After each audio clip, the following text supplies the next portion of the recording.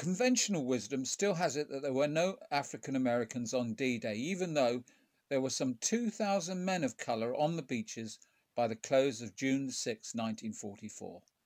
Most of these soldiers were assigned to labour and service battalions, for example, unloading ships under fire.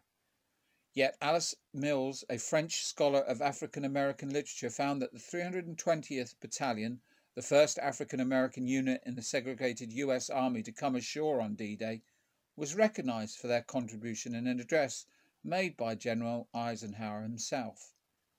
Recently discovered film seems to show a lone combat soldier with his firearm slung over his shoulder on a landing ship tank LST amongst his white comrades.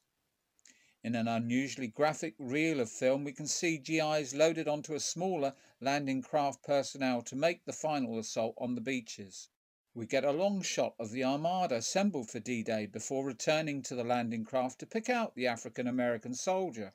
In the film, we can see fighting ashore, but this beach is likely to be Utah rather than Omaha, and we see earth-moving equipment also unloaded. According to Mills, the 320th were a barrage balloon battalion, but the next section of the film is most revealing, showing a 10-man section of African American soldiers in their own foxhole, without a barrage balloon in sight. The obvious conclusion is that these are regular infantrymen. The film goes on to show a captured enemy strongpoint and General Bradley. The dead bodies and glider planes featured in the film go to reinforce the idea that these African Americans are some of the first soldiers ashore. A surviving member of the 320th Battalion, William Dabney, and his son travelled to Normandy for the 65th anniversary of D-Day. The veteran shook hands with President Barack Obama and received the Légion d'honneur from France.